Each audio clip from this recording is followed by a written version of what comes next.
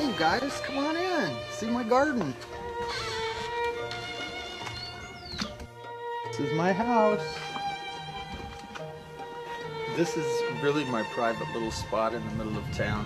When I arrived, it was all completely open, and I put up the bamboo fence, and this is just my little secret spot. So come on in and check it out.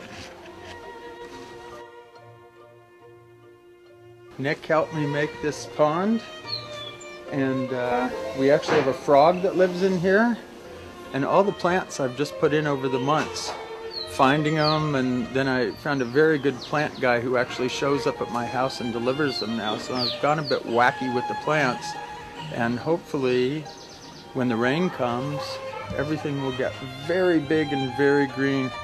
But as you can see, it's not big, but it's private. Here we got a little sitting area.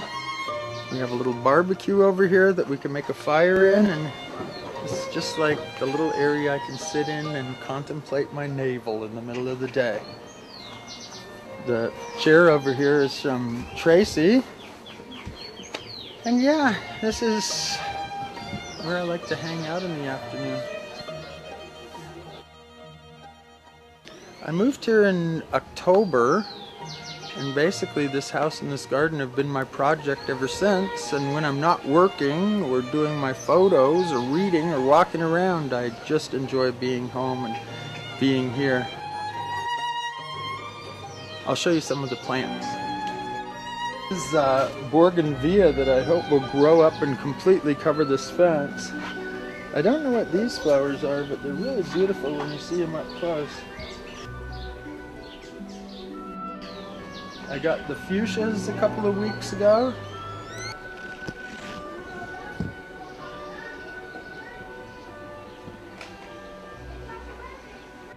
The water lilies in the pond I got from James. I basically copied the idea from him because he has the same thing at the finca, and I thought it was absolutely beautiful.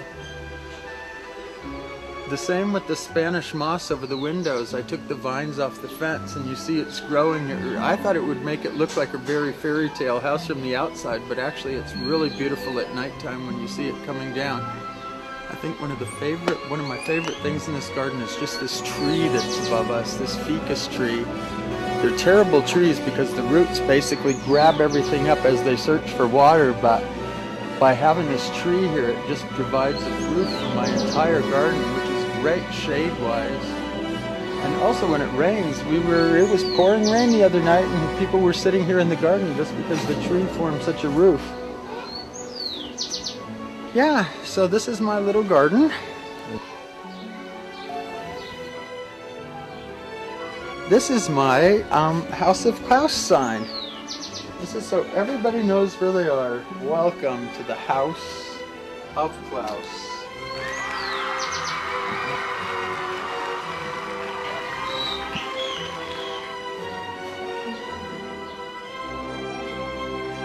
Time to just go take a peek inside. Come on!